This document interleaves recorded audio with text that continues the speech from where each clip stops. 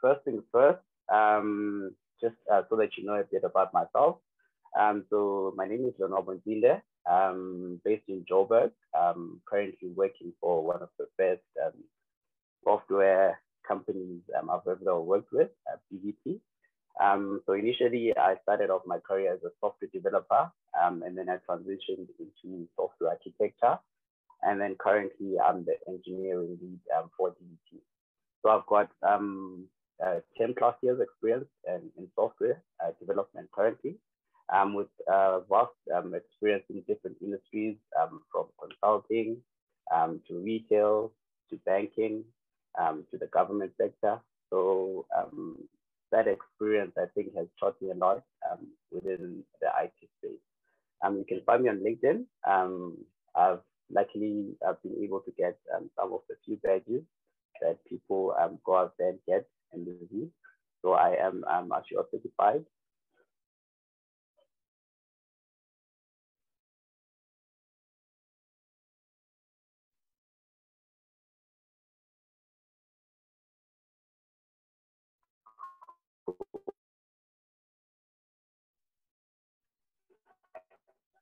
So the agenda for today, just break it down for you. We just be speaking about services, which one can target when you think about doing a migration. And then we're going to be looking at the famous 5 of migration, the different phases, and migrate overview, looking at how it actually looks and how you can go about doing the actual migration. We're going to look at database, web app migration, and if time allows, we can even look at some server migration, and then we'll close up the session. So just an introduction to cloud migration. So in this webinar, so I want to talk about moving from on-premises to Azure to a lot of individuals and companies. This webinar that we'll be doing will be mainly split into 2 parts, which is the planning and the executing of the migration. So like Carl specified, you can post some questions in the chat, and then we'll start looking at answering those. If it's a very immediate question that needs to be answered, Carl will let me know, and then we can attempt to answer that question. And then the other ones we can look at answering at the end of the session. So there's a couple of assumptions that we will have with this talk. So one of the assumptions is that it's a technical talk, and that you might be well familiar with cloud concepts. So we won't be delving into the basic cloud concepts. I'm just assuming that you will be comfortable with that. So when we speak about on-premises, it's quite important to look at that before we even consider moving to Azure. So you need to first look at what do you have today in your data centers? What do you have in your company? Today on premises, you might have virtual machines. Those VMs could be physical or bare metal. We might even have some containers. Within the VMs, you might have different workloads. So those different workloads that we are talking about could be application workloads, ones that you would use for different applications within the business or the company. You have database instances within your business. You have infrastructure services like domain controllers within your business. You might also have things like websites that are used by the corporate. That could also include VDI environments. All of the different workloads might be running on a VM. And you might be thinking you want to just move or lift and shift all of this into Azure. So most people would think that it's as easy as just taking your VM at your current environment and just moving it into Azure. But without being tempted to do that, I think it's quite important to look at the different options that you might have. It might be the easier option to just take your current VMs and move it into a cloud environment. But you might want to consider the different ways that are available to you before you do that as a business. So that's the one temptation that most of us have. Since we already have these workloads in VMs, why not just move the VMs to Azure. So I'll try and make you understand why you don't want to do that at first glance. First of all, there's a variety of services that are offered by any cloud provider. In this instance, we were looking at Microsoft Azure. So something like infrastructure as a service might come to mind when thinking about VMs in Azure. So the on-prem VMs could either be migrated or installed on Azure VMs. But if you think about Azure, there's more than just IaaS, which is infrastructure as a service.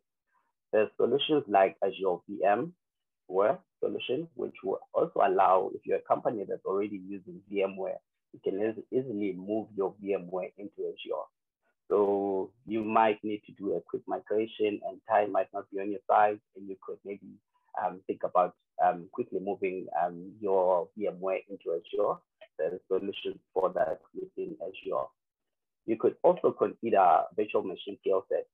So skillsets are used to run multiple instances of your application or infrastructure based on either you are doing it manually, setting it up manually, or based on certain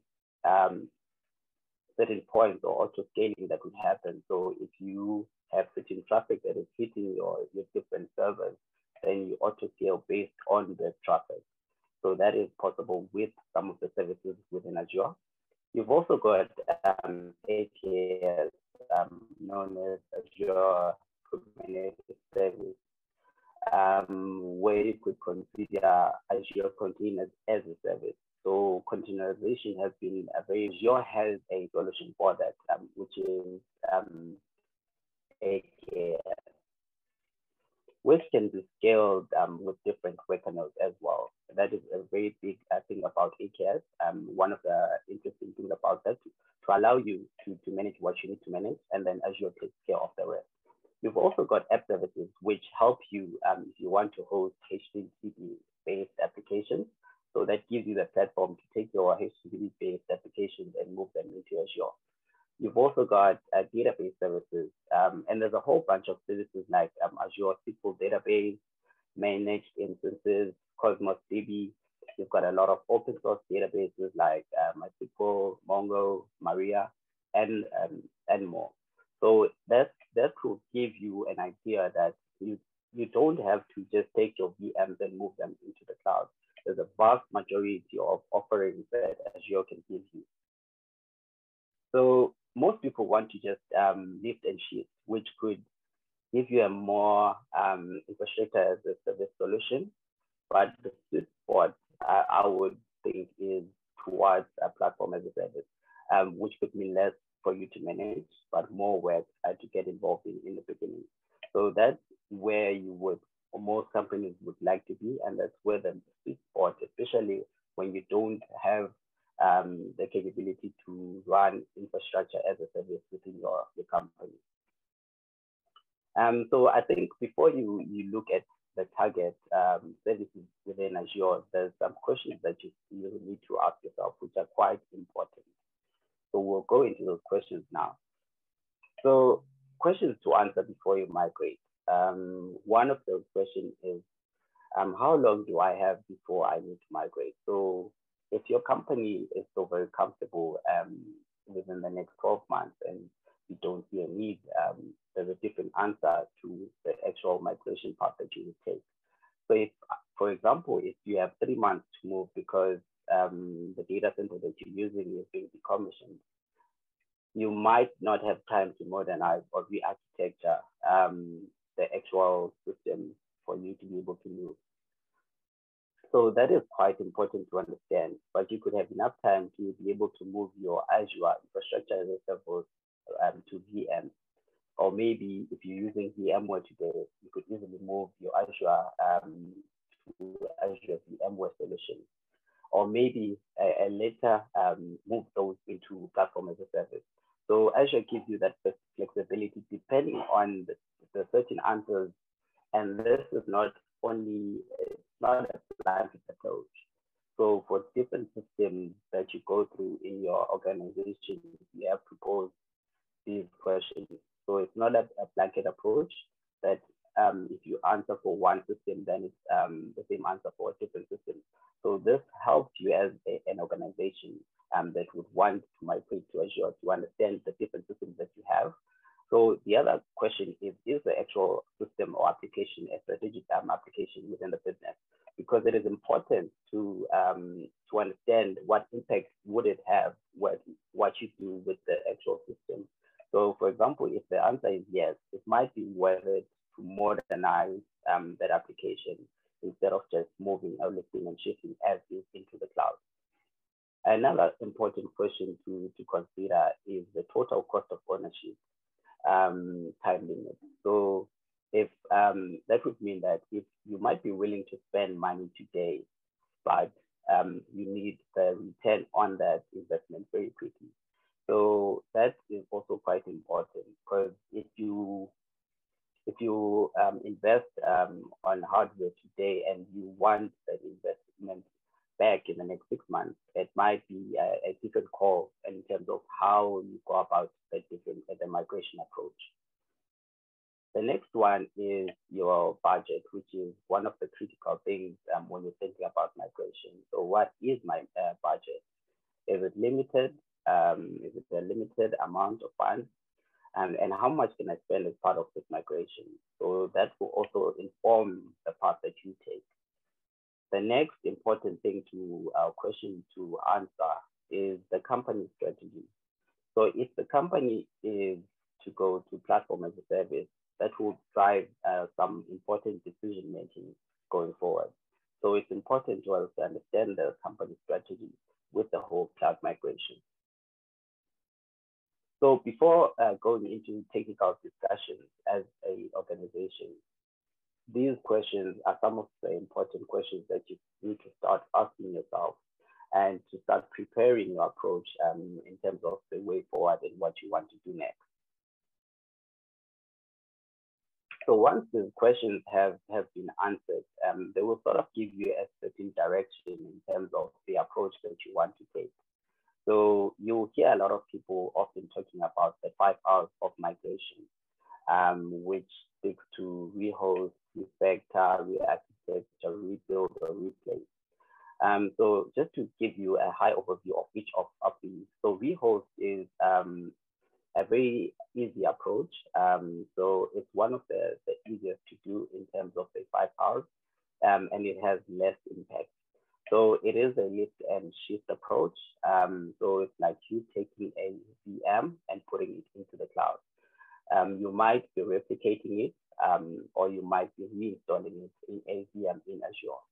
So there are no architecture changes required and no code change. So it's the minimal part that you can take to get your workloads into the cloud.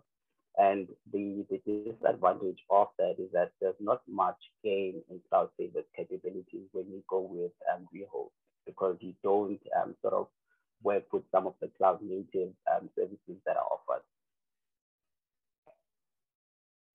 Second R is refactor. So this one is also as a service.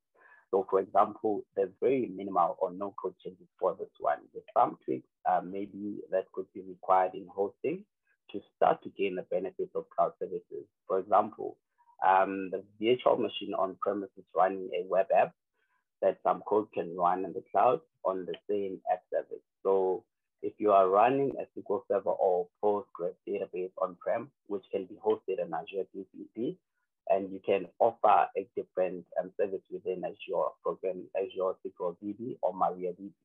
So for refactor, it doesn't mean that you're making a lot of architecture changes or code changes to your solution.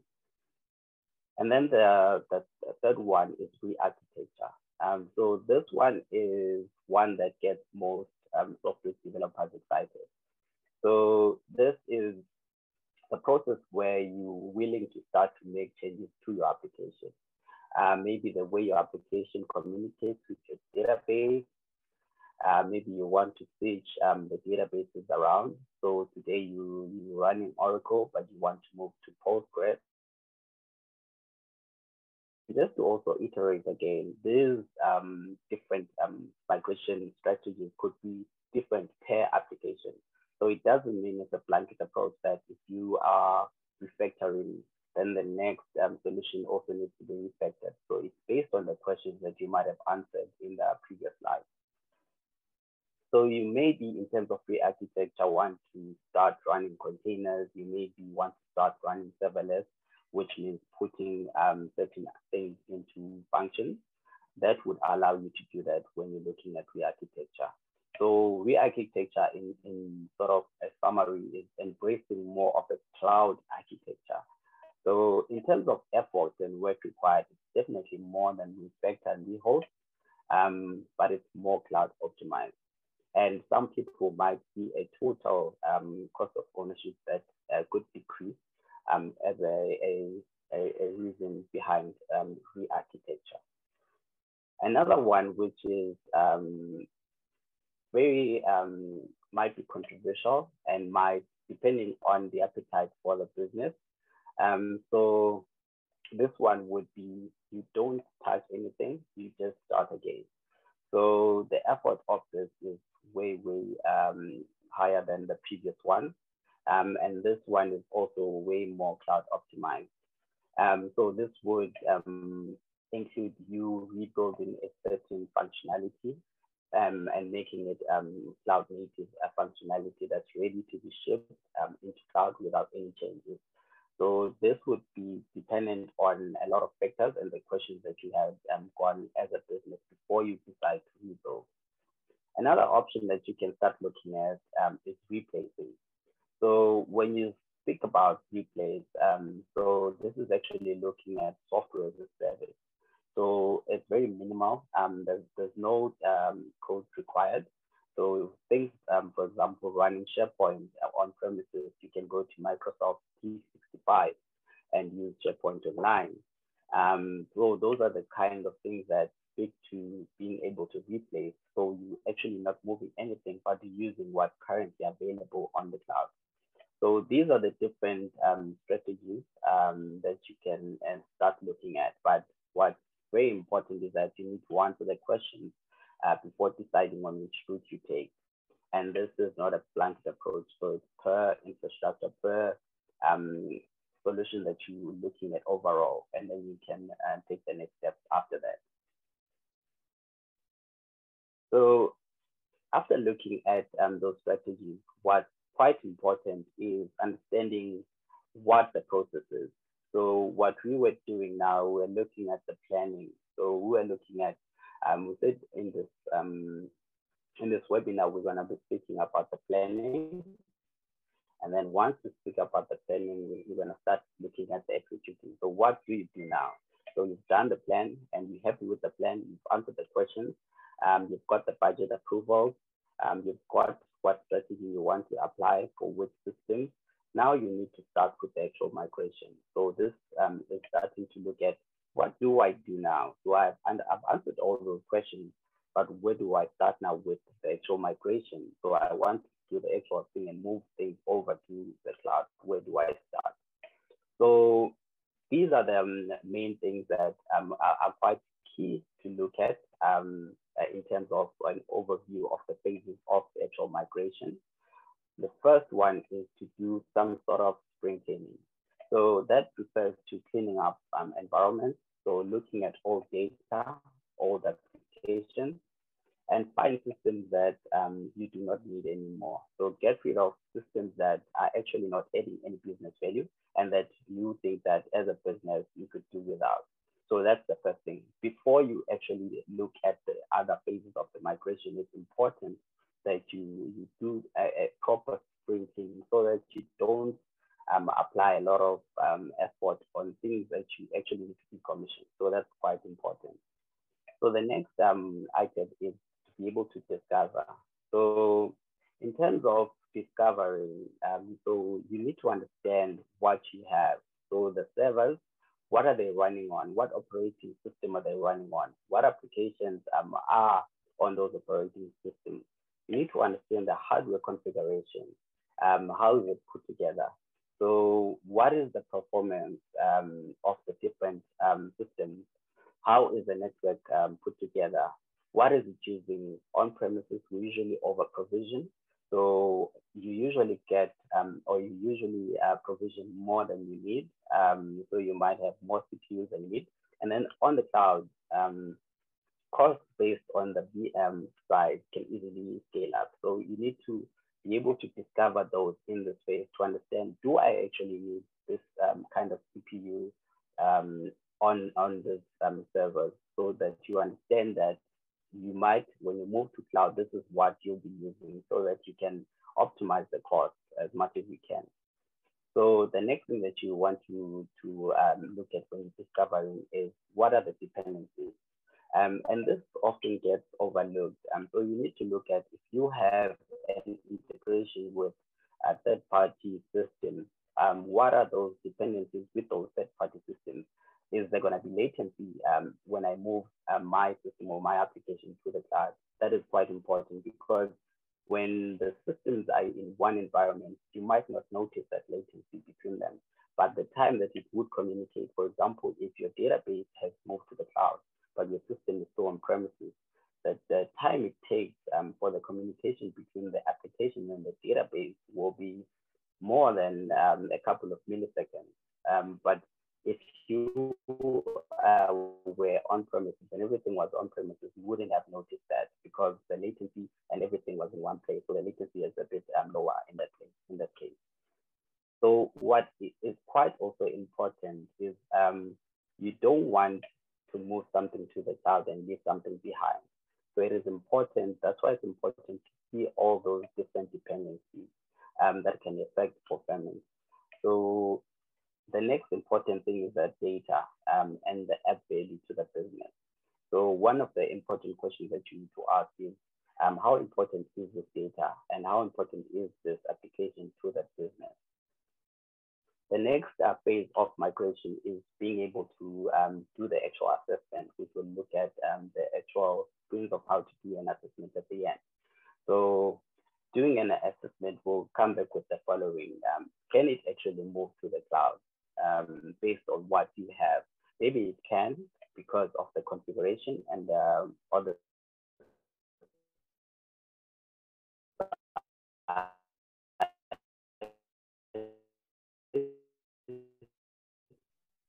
it might be too much to move to the cloud, or maybe it's the main thing you need to migrate. Maybe it's an that depend on it. So you might want to understand all of those before you consider a move to the cloud. So you might want the right size. Maybe it's provisioned on-prem. So take performance information from the discovery. That's very, very important. The next important task that you want to look at in terms of the actual migration is the actual migration process itself, which is, how long is it going to take to actually migrate the different applications or the project. So if it's a lot of projects, you need management to oversee those different migration of those different systems or apps, to make sure that you sort of have a structure in place to manage how long it will take to do the actual migration. What's also important, which is under migration, is also being able to test migration. So you need to test the different networks after you've migrated. Are they still functioning 100%? And then you also need to look at whether you want to do online or offline migration. And this is possible with Azure Migrate. And this might affect downtime. So if you do it offline, so you might look at when is it the optimum time to do an offline migration. If you want to do online, you can replicate it while it's running. So it's possible application while you don't have any downtime. So you need to consider those as well. And then the last one, which doesn't form part of the actual migration, is the optimization part. So that one is ongoing. So it's you now on the cloud, and you need to now make sure that you are planning and phasing in. And if you had items that you had moved in and you had initially planned for those to be moved to more cloud native services, then you can start phasing in those things. So that's what Optimize speaks to. So it's looking at what you currently have in there, but you still want to move along. So one of the important things that I think a lot of technical people want to look at is the actual migrate. So how do I actually go about doing the migrate? So Azure offers a very easy way to actually do the migrate. So on the Azure portal, so you just go to portal.azure.com and you just search for Azure Migrate. So in the Azure Migrate is part of the services that Azure offers. So think of Azure Migrate as the hub of all your migration. So it can integrate with different third-party tooling, but also have its own native tooling. So if you have native tooling that meets those requirements, that's first price. But sometimes you might need to use third party. For example, there's a Unix server that you want to migrate. So Azure Migrate doesn't offer that type of capability. Then you would need to look at third party tooling to do that migration. But first price is if the requirements meet the native tooling. And the reason why I say that is first price is because it is free to use. So Azure Migrate is a free service and all of its tooling is free. So you might start paying when you start using the third-party tooling. So what's also important is that moving from on-premises to Azure Migrate, you need to think about a couple of things. So if you want to move from on-premises, there's certain items that the tooling actually gives you by default or out of the box. So it allows you to move your VMware. It allows you to move your Hyper-V, which are both agentless. And then what it also does, it allows you to also move your bare metal, which could be from a different hypervisor, which are agent-based for the migration, but are agentless for the assessment. So the other cloud as well. So if you look at you want to migrate from AWS or you want to migrate from GCP, the Azure Migrate gives you that. So it gives you that out of the box. You don't have to pay extra for that. And it also supports both Windows and Linux. So like I mentioned with Unix, you might need to start using other third-party tooling to be able to do that with Unix. So what's also important is understanding the migration screen so that you see there. So you would see on the panel on the right-hand side or left-hand side, there's a migration goals, which speaks to the servers, the databases, the web apps, and the data boxes. So data boxes just used for migrating large storage data. If you want to do that, whether it's offline, but it's used to facilitate that. So to do the actual migration, you actually need to create a new project within the portal. So what you do is you create the actual project, and then you select the subscription that you would be working with, and then you create the actual resource group or select an existing one that you want to work with, and then you give your project a name. So whether it's migrating version 1 of company X, then you give that name to the project, and then you select the actual geography. So the geography is very, very important, especially when it comes to where the data resides. It's quite key to get that correct because you don't want, you want to protect or it's important to understand the data sovereignty, where your actual data is going to be kept. So once you've actually created that project, you can go into different ways of actually creating the assessment for the database migration. So in this space, you can actually go ahead, if you're assessing the entire SQL server, if you can at scale on VMware, you can use Azure Migrate to get the SQL deployment recommendations.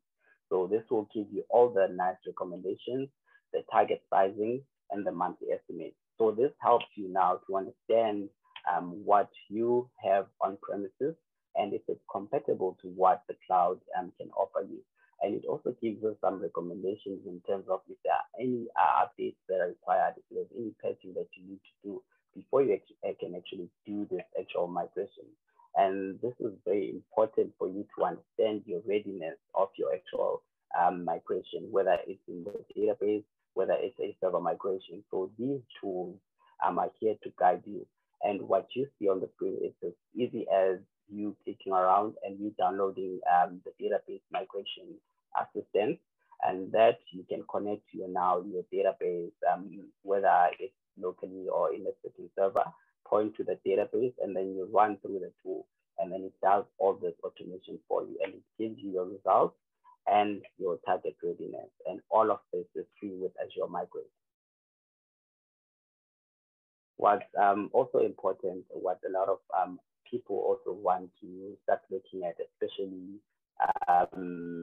people who want to look at mobile applications, is how do I know if my mobile application is ready to go to the cloud? So Microsoft has an Azure App Service Migration Assistant where you just add your actual URL to that specific application if it's available on the internet, so you can access, and it will give you your readiness. It will tell you what you need to upgrade within that application, and if it's supported within Azure, and what services you can use to migrate the application. It will give you those different options. And if it's an internal application that you have within your domain, then you would be able to download the assistant within your domain and run it internally. So it gives you that option as well. So before I end the talk, I actually want to quickly show you something that is quite important, a tool that you can use to sort of understand what to do and when. So I'm just going to stop sharing and share my browser with you.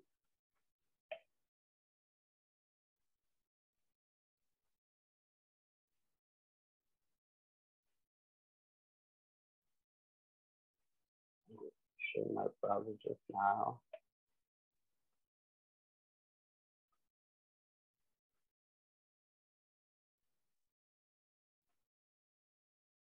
Okay, great. I am currently sharing the Azure Services Overview. So this wasn't mainly part of the webinar, but it actually helped you in terms of understanding the different Azure services that are out there. So what you will see here is a list of all the Azure services that are offered. And what this helps you with is that if you know that within your business, you want to start looking at a platform as a service model, then you go to platform as a service. What this will do as it's running in the background, so it will highlight all the different services that can be used as platform as a service. And then from here, what you can do, you can look at what you would need. That's one of the use cases for this. Another important thing for this is that it can also give you reference architecture. So if I go back here, I'm going to show you all services. And then I'll go to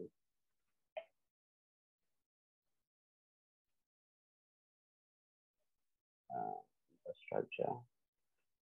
So inside here, it will actually show you the updates of those different services. So this is quite a handy tool if you're thinking about going to my cloud migration and you want to understand what reference architectures are out there, the customer stories that are out there, what companies have done in that, the regions that service is available in.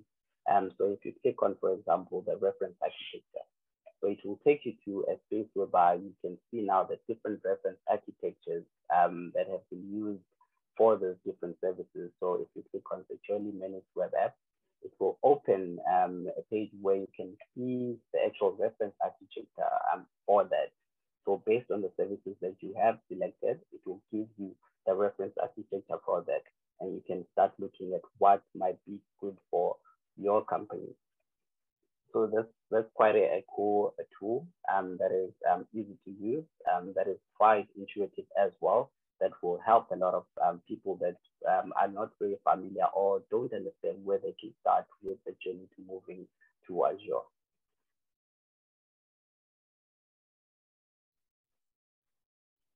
Awesome. So we go back to my presentation. Great. That is it for my part, Carl. I'm happy to start looking at any questions that are available. Fantastic, Lonwabo. Thank you for going through that. It was pretty comprehensive and pretty insightful for a tech session. Thank you so much for doing that. To our audience, if you would, in the interim, please, if you have questions, please raise those in our chat window, and I will pick those up there and then pose those through to Lonwabo for you. In the meantime, Lonwabo, while our audience are thinking about what they would like to ask you, perhaps my question for you, first one today, is in terms of migrations, what are the things that people are often caught by, or what are the key risks that you've seen in terms of undertaking migrations? Okay, great, Carl. So one of the things that I've noticed is that a lot of people sort of overcomplicate the migration process itself. So some people might look at the current environment and look at what they have and want to sort of re-architect the whole environment before moving to cloud, not knowing that you don't need to sort of rewrite all your systems to be able to move them to the cloud. So that's one of the things that I've noticed, is that there's a fear because of the unknown that my solution won't be able to run on the cloud. So I'd rather not even embark on this journey. Okay, and I think in that space, there's also that difference, I suppose, between the migration process and then app modernization in order to make the most of being on a cloud platform like Azure. Could you just elaborate on that for our audience, just to make that distinction clear between those two aspects? 100%. So if I go back to the slide that we spoke about, which mainly speaks to this. So I think it's the 5 hours of migration. So in terms of looking at actual modernization or re-architecture of your system, so within these 5 hours, you would be looking at re-architecture or rebuild. So with regards to re-architecture, you would be looking at, if your system, for example, is currently a monolithic system that you would like to break down into multiple services. So what you could do is you could take that monolithic system and start chopping down the different services. So you start building services around that system and deploying those services as serverless functions in the cloud, which would execute the different services that you would need. So that's where app modernization might play a role. So you have a system that you want to maybe, for example, upgrade. So it's using a very old version of .NET, and you want to move to .NET Core. Then you can start looking at, okay, I need to first upgrade to .NET Core, and then I need to implement microservices within the solution. So app modernization sort of speaks to a wide variety of things. So it could be upgrading a certain version of the technology. It could be re-architecturing the whole solution from monolith to microservices. And then the other one, which is where I said you could sort of rehost. So you could move your virtual machines as they are on premises and move them to Azure. So that would be, in that case, you don't have, let's say, the skill to do app modernization, then you can embark on just moving your virtual machines as they are with your applications as they are running into Azure VM. And that doesn't mean that it's as easy as just lifting them and moving them. You might need to install certain things within Azure to make sure that your VMs are running in the same configuration. Okay, and I guess that also points to how a migration onto Azure or any of the other cloud platforms really does take a bit of a team combination in order to do that. 100%. You need your architects in the application, you need your Azure platform specialists, you need obviously the change management within the business, et cetera, to cover that side of things. And then you need the administration component within the team afterwards to actually manage those environments. In your experience, Lonwabo, what's kind of been the successful team composition that you've put together in order to successfully undertake an Azure migration? Awesome, thanks, Carl.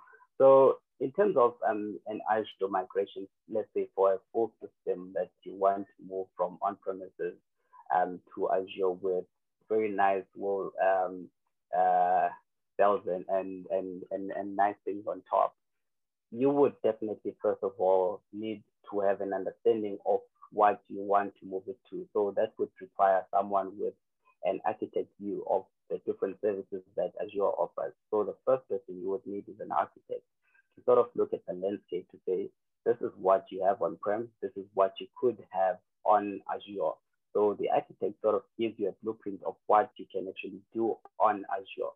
So that's the first person you would need. The second person you would definitely need is an administrator. So the administrator would sort of be the person who starts setting up those different policies. So if you have your finance team, you have your accounting team, you have your marketing team, so they would be able to set up those different policies within your different tenants within Azure. So you can have different tenants for your different departments, depending on how the solution architect had envisioned the whole layout.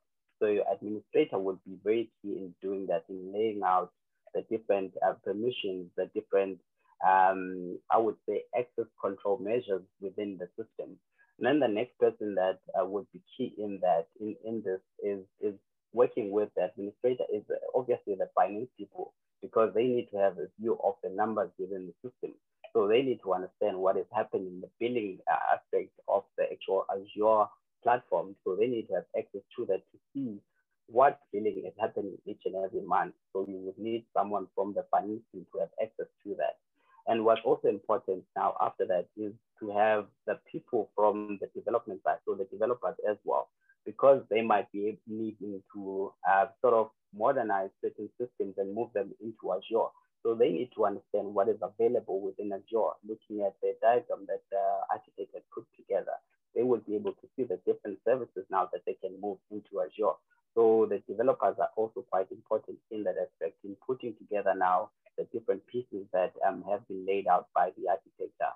And then the next important item would be someone who looks at the now, because the developers would be working with the code. So someone to make sure that there's automation in place, to make sure that there's seamless CI/CD, which is continuous integration, continuous deployment in the actual solution. So you would need someone with a DevOps experience. So you need some DevOps within the team as well to make sure that that is also covered. And then obviously from a testing perspective, you need your testers to be able to now, once those services have been deployed and now are functioning within the environment, they can be testable. So you need someone with the technical testing capabilities, whether it's both automation or manual testing, to be able to do the testing from now an Azure service perspective of the deployed system. So those are some of the key individual players that you would need. And obviously you would need your business analyst before your architect to also understand those requirements before you move into this territory that might be unknown for others. So you need someone with those to understand the requirements for certain projects or certain applications and how those requirements will be fulfilled by moving into Azure. And then obviously you would need someone to orchestrate the whole team, to go put the whole team together, which would be the Scrum Master, to be able to have a day-to-day view of what is happening, what is needed, and how to solve issues that come about in the everyday process of moving the solution to cloud. I guess that's the thing, is that I'm sure that most of the folks that are on the session today as technologists of one sort or another appreciate the complexity of a move and platforms like that. But it's the planning that really needs to go into it in order to ensure success in this space, because there are so many moving parts and there are so many stakeholders that need to be a part of that process. 100%.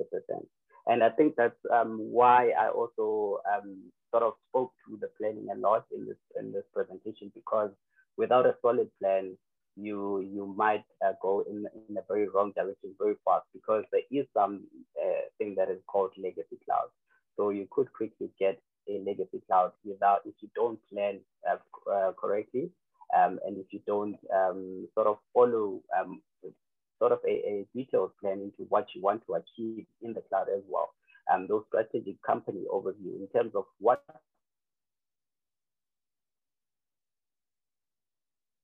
of the company going forward is with regards to cloud. So that's quite important. And then in terms of planning as well, it is quite important to also know the limitations within the business as well. So you don't want to say, let's go into cloud, but you don't have individuals that understand cloud as well as a service and what it's supposed to do, the benefits and the drawbacks, because as each and everything that we, or services that we would be using has drawbacks. So we need to also understand those disadvantages that would be there in terms of going to cloud. For example, if you provision something that you're not going to be using, your cost can quickly escalate. So understanding those negatives as well is quite key in the planning process. Fantastic. But you raised a good point there in terms of knowing what is available and what's on offer and the options that are there. For our audience, probably more on the technical side, where do you point them at in order to start their journey in terms of understanding? You've already got a number of Azure certifications that you've completed, but for someone that's going, right, that might be the direction we're heading in and I need to know more about it, where do they start? Sure.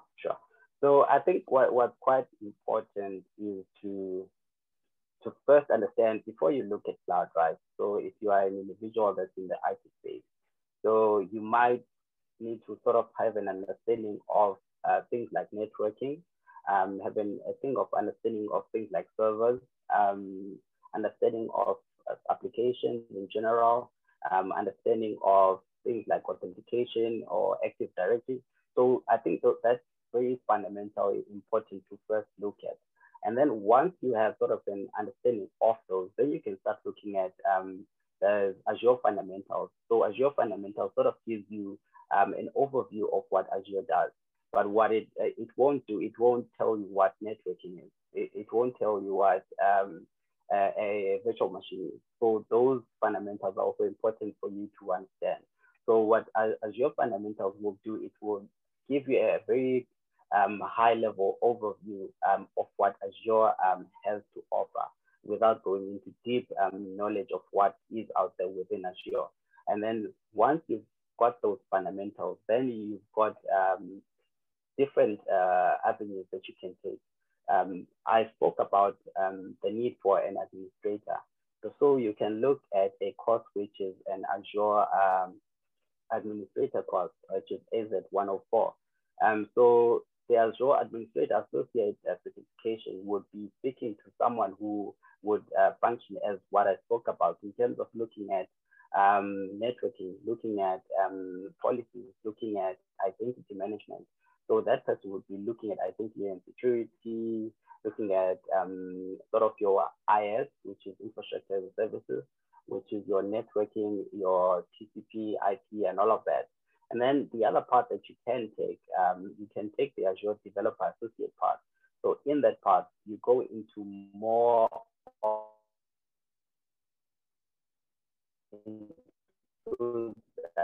app services, which includes Azure functions, which includes databases. So it gives you sort of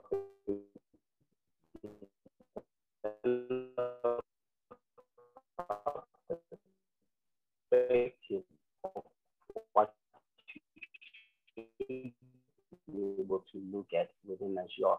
And then once you've got those two associates or one of those, then you can start looking at other things. So you can look at and this will give you now a view of what Azure DevOps does and understanding the different CI/CD ways of doing things. You look at the architecture space, then you can look at the Azure services and more in-depth journey within Azure. So there's definitely different specifications and different parts for different capabilities and different sort of skill sets. So it's quite flexible in that way, and it doesn't limit you. So if you're doing Azure Administrator, you can do Azure Developer and get both of those, but you wouldn't be able to get the expert level without doing either the administrator or the developer. So it's quite important to get those fundamentals before you get into the more in-depth knowledge of the different services that are on offer. Fantastic. I'm going to remind our audience that if you've got any questions specifically that you'd like to pose to Lonwabo, please drop those into the chat window. Lonwabo, maybe just again, while we wait for any further questions from our team, the one thing that you would say, watch out for this when you conduct a migration, what would that one thing be? So the one thing you need to definitely watch out is your networking. So that is a lot of your IP addressing and all of that. So it tricks a lot of people when you need to migrate from your on-prem into Azure. So it is important to understand what type of networking you want to give if you will be managing that by yourself. So if you go with your infrastructure as a service, it is vital that you understand how you want to do your networking, which includes your VNets. How do you want to set those up, which includes your security within your network. How do you want to expose your services to the external world? So networking is the one thing that usually catches people out. And I think that's why Azure has decided to come out with this new certification, which is Azure 700, which focuses on networking very in depth, which they didn't have before.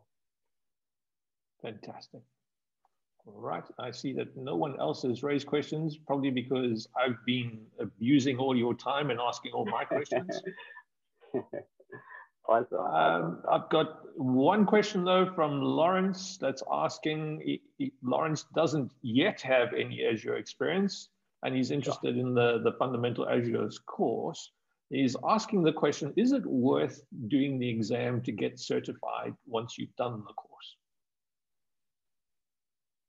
So I think it's mainly for myself, it was just for ego. So if you have an understanding of what is happening, so for me it was just for bragging rights. But for you, Lawrence, if you want to sort of have an understanding, so you can do the learning of what it means to have the Azure fundamentals under your belt, and then go and write the exam just for fun, just to test yourself on how much you actually learn. So I would definitely say it is worth it. It does help for you to also have those bragging rights. And Damien's come back with a resounding yes to Lawrence's question as well.